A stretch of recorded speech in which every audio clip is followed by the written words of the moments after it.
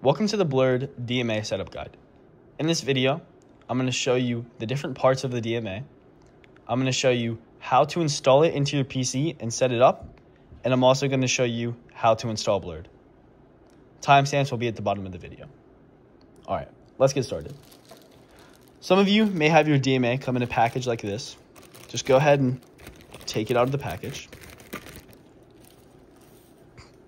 Some of you will also not have this bracket here on the side.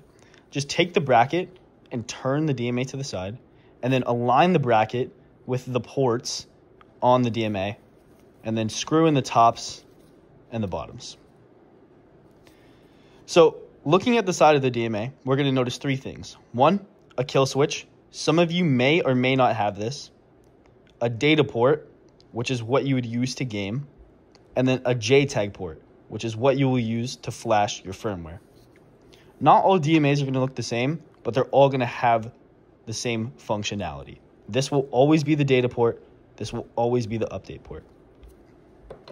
This is another DMA, for example. Exact same thing. Data, kill switch, JTAG. The order of this over here doesn't matter, but the data will always be here. JTAG will always be here. Now, installing it into the PC. You're going to align this gap with the notch in the PCIe lane. It doesn't matter if you have a long one or if you have one of the short PCIe lanes. The DMA goes in there perfectly fine no matter what. What you're going to do is align the little notch with the gap in the DMA and then just press down. And then it'll be in there snug. It's not going anywhere. It's not coming out. Good to go. This is just a mock motherboard. I'm going to go ahead and install it into my real PC, and then I'll be back. All right, so I went ahead and installed the DMA into my main PC. You're going to notice that the letters will be upside down. This is perfectly okay. The ports are still in the right order. Now, check for the power button. Some of yours may be out, so just go ahead and press it in. And then if you don't have a button, if you have something like this where it's a switch, just go ahead and flick it to the side, and you'll be good to go. Then turn your PC on. My PC is not plugged in right now, but you get the point. Take the USB-C cable and plug it into the data port of the DMA, which is the right side one. And then take the other end of the cable and plug it into your second computer. Make sure you plug it into a USB 3.0 port, which is going to be red or blue. If you don't have a red or blue port, you're going to suffer major speed losses. So make sure you have or get a second PC with one. Welcome back. Now we're going to go ahead and do the DMA setup portion of the video. So to start, we're going to go to Device Manager. And we're going to look for this right here. FTDI Super Speed FIFO Bridge. If you have this device, just right click on it and press uninstall and then uninstall again.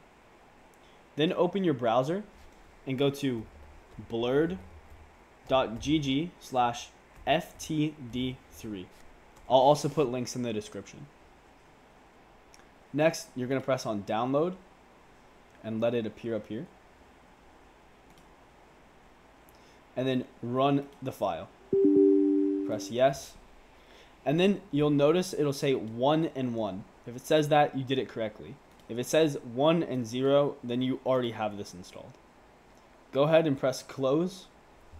And then remove the DMA cable from your second PC and plug it back in.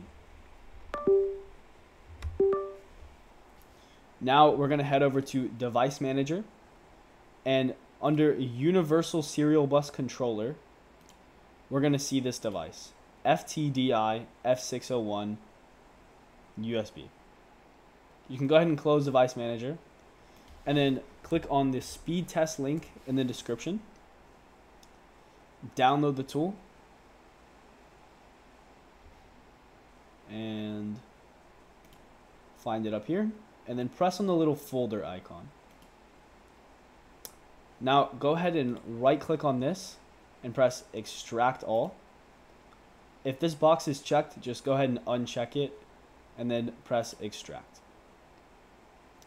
Then double click on this folder, and find the lone DMA test folder. Go ahead and open this, and then find this test right here. Go ahead and open that.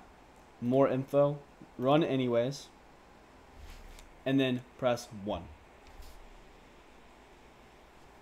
What this is it's a speed test to see that your DMA is functioning properly, and we also get to look at your speeds and then your throughput, which would be right here, and then your speeds are right here. If this works and everything is good or acceptable, then you can go ahead and go to the next part where we set up blur. If you get the error that says VMM and init fail, then go back to device manager and make sure you see this here. If you see it here and you still get the error, then go ahead and cold boot your main PC and then try it again. Okay, now that we got the DMAs working, we can go ahead and set up blurred. But there's a couple things that we're gonna need before we do that. So go ahead and open up your browser and type in WinRAR. If you already have this, then you can skip the step. Press on download, and then download again. Save it, and then just go ahead and run it. Press on yes, next, next, accept, and next, and then let it download. And then finish. And then you can go ahead and close these. After that, we're going to go and type in Sordum. And then right here, decontrol v2.1. Just go ahead and click on that. And scroll down. And you'll find this button right here. Click on that one, close the pop-ups. And then it'll either automatically install or take you to another page like this. And you can press download anyways. Save. If Chrome blocks it, just go ahead and click on this, and then the file password is Sordum,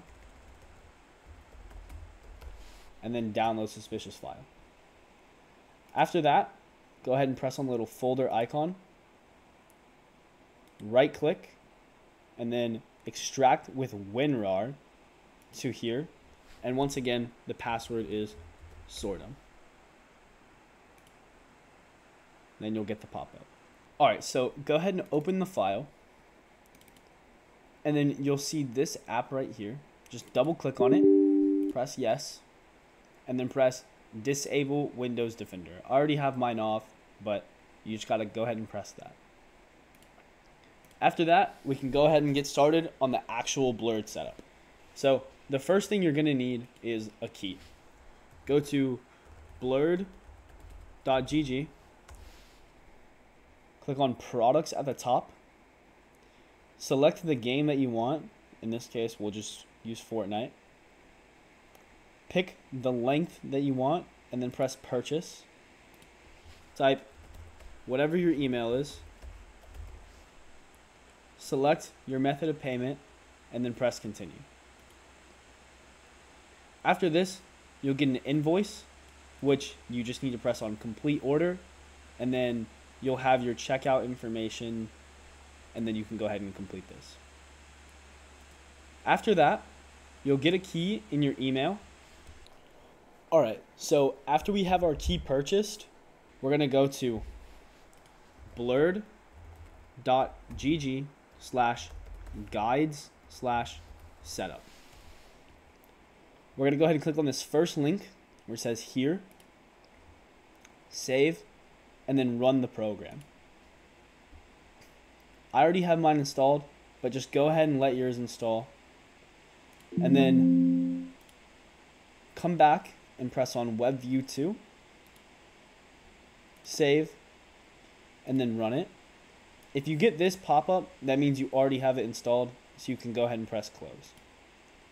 Next, we're gonna go and type blurred.gg/loader.